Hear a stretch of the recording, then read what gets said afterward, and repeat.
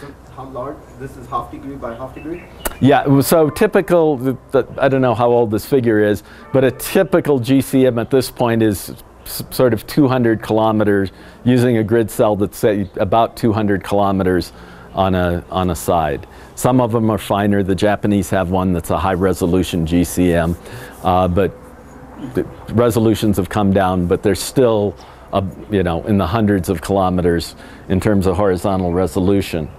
And so what you need to do if you want to, oh, what happened?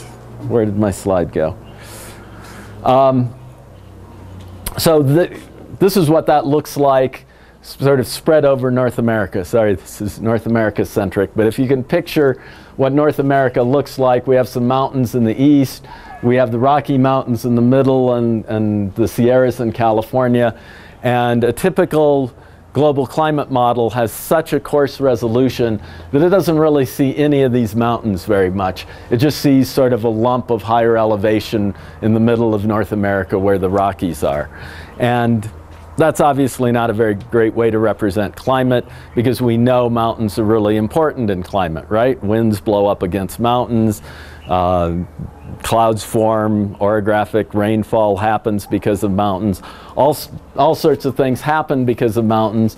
So it would be nice if we could have a higher resolution that represented the topography better. Also, lots of climatic things happen along coastlines. This is obviously a really highly schematic version of the North American coastline. If we could resolve that coastline better, we'd get much better sort of climate model outputs. So what climate scientists do is take a global climate model and run it, and then put a much finer meshed model inside of that model. So think about this model being run for the entire globe, but embedded in that model is a square that represents North America at finer resolution. So it still doesn't look great, but you can see Hudson Bay finally. Florida looks like Florida a little bit, and you can see that the Rockies are represented and the Sierras are represented, so you finally have your mountains. So if you're doing a climate study on species, you might want to look for a regional climate model, which is what this is. So this is called a regional climate model. It's a climate model run for the region, but it's run inside of a global climate model because it needs to get information at all of its edges about what's happening in the climate around it in order to simulate what happens in climate over the region. So you wind up with a coarse scale model with a fine scale model clipped into the middle of it, and that gives you a better sense of what's happening with climate in your region of interest. So one thing to know about climate modeling is to look for regional climate models. They may or may not be available for your region, and you probably want to complement them with global climate models, because there won't be very many regional climate models available, so that increases the amount of uncertainty you have, because you're not able to ask whether models are agreeing with each other or not. Okay, so global climate models, regional climate models, important tools. Bilal mentioned emission scenarios. So all of these models need to know how much greenhouse gases are going into the atmosphere in order to simulate warming. And in order to do that, the IPCC, the Intergovernmental Panel on Climate Change, has developed a series of emission scenarios. And there's an old version of emission scenarios known as SRES scenarios, and they typically have names like A2 and B2.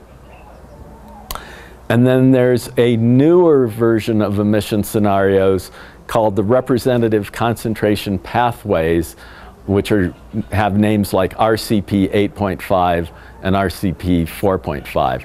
So just a thing to look for as you think about climate modeling is, if the emission scenario is named RCP something, that means it's a more recent emission scenario, a more recent climate model. If it's named something like A2 or B2, it means it's an older climate model. But those emission scenarios are important because we don't know exactly how much greenhouse gas we're going to put in the atmosphere. We know we haven't really reduced the amount that we're putting into the atmosphere very much at all yet. But we think that depending on how the planet develops, how many economies become high fuel-intensive economies, we could either have very high emissions or we could have more moderate emissions. So there are always different emission scenarios used in climate modeling.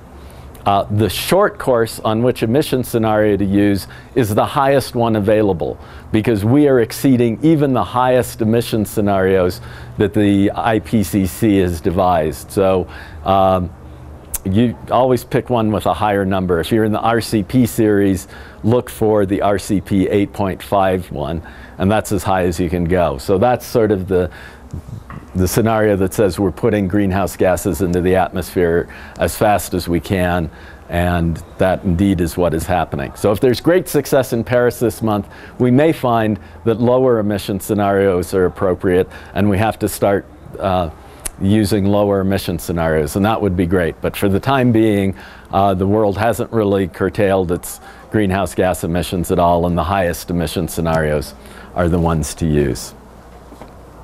Okay, so that gets us just a little bit about global climate models, regional climate models. Yes, question? Okay, does it use the variables, or what type of variables? Okay, what sorts of variables do these models use, and what do they reproduce? So these models are interested in weather, essentially. So they're interested in warming, they're interested in temperature, and they're interested in precipitation.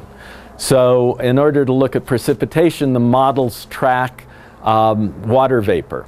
Okay, so if we go back to our schematic of this model, these physical equations in this computer model are going to be asking how much water vapor comes into this cell, how much of it rains out of this cell or moves to a lower cell, how much of it moves on to a neighboring cell. So you can think of that sort of as the modeling clouds, and if it rains, then the cloud disappears, the water vapor is reduced. So the model's tracking water vapor, and then it's looking at temperature. It's looking at incoming solar radiation. The incoming sunlight interacts with the Earth's surface, depending on whether the Earth's surface reflects or absorbs. That's going to determine how much heat is generated at the Earth's surface, and that heat energy is also tracked in the model. So each grid cell will keep track of how much energy comes into it, how much passes out in each direction, and that's just how weather models and climate models work. Does that answer your question? Okay.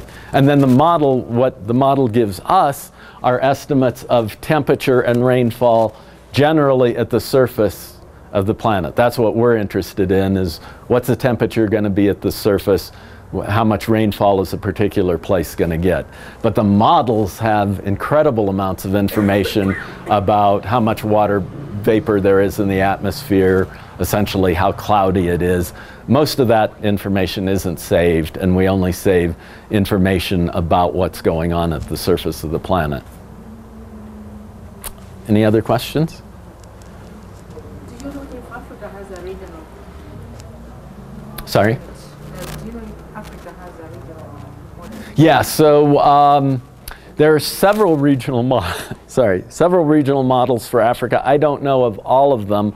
But the University of Leeds runs several for West Africa and East Africa in a project called Impala, which I can't remember what it stands for. And then the University of Cape Town, Bruce Hewitson's lab, runs regional climate models, tend to be more for Southern Africa and over into Madagascar, but they also have some, I believe, that can cover all of Sub-Saharan Africa. There is no for North Africa? Sorry? There is no for North Africa? North Africa, I think, is included with some of the West Africa model in Leeds, but I'm sure there are, because they're Mediterranean models, and I'm sure North Africa is included in those Mediterranean regional models, but I don't happen to know what those are. And the best way to find out if a regional model exists for your region is just to go to a professor of climatology or meteorology at your local university and ask them, because they'll almost certainly know what regional models are being run for your region. Okay, so we're going to take a small jump here because where this usually goes is to our CAPE models. But if you remember, we use these types of models in our species distribution models, right? You remember we use the species occurrence points and the climate models to create simulations of where the species might currently find suitable climate and where it might find suitable climate in the future. So that's the core of some biological modeling or modeling a biological response to climate change. Although there's several other kinds of models, we won't probably go into those. But let's go over then and look at how we might use some of those species models to answer questions about the possible impacts of climate change. Here's a neat graphic to begin with. Here's a frog on a very hot planet. So let's ask how we can use some of these models to look at how species and ecosystems may respond to climate change. But let's first look at some experimental results just very quickly, because we've talked a lot about models, but I don't want to give you the impression that models are the only thing in this field. Certainly experiments are important as well. And so let's look at a couple of them. So one thing people like to do is try to increase the temperature around individual plants or in ecosystems. And you can do that in some quite simple ways. This is just a plexiglass circle with an open top. It acts like a miniature greenhouse. It concentrates a little bit of heat around the plant that it's surrounding. So here's a larger version of this very simple open top cone that's used for warming experiments. Does anybody know why it's open topped? Why don't they just put a plexiglass dome over something and then it'll heat it up just like a greenhouse? Why would they leave the top open like this?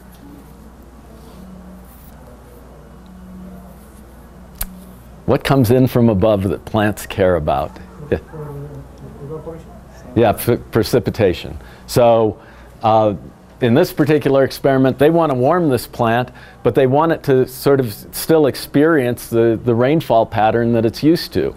So you leave the top open so the rain can get in. You don't change the amount of moisture the plant's getting very much, but you warm it up a bit. So that's one sort of experimental manipulation people use. Another sort of experimental manipulation is to build a laboratory setting where you can put a heat lamp above plants and then completely enclose them in plexiglass and then control the gases and the precipitation that's coming in. So you can build sort of your own little biosphere and a little microcosm of climate and completely control climate from the gases to the precipitation to the temperature and see what happens to plant growth. And then finally, if you want to have a bit more natural setting, you can do transplantation experiments sorry, wrong slide. Here's a bit more natural setting. So you've got heat lamps above experimental boxes in this case, but you're no longer sort of inside in a completely controlled laboratory environment. So you're getting a bit more of the natural flavor of things. You can see the containers are getting bigger as well. So you can move from individual plants in a greenhouse setting to bigger things that include multiple plants of the same species or multiple species to simulate competition. And finally, you can do transplantation experiments where you build a box and put soil in it, but you take it to a lower elevation where it's warmer and you see how the plant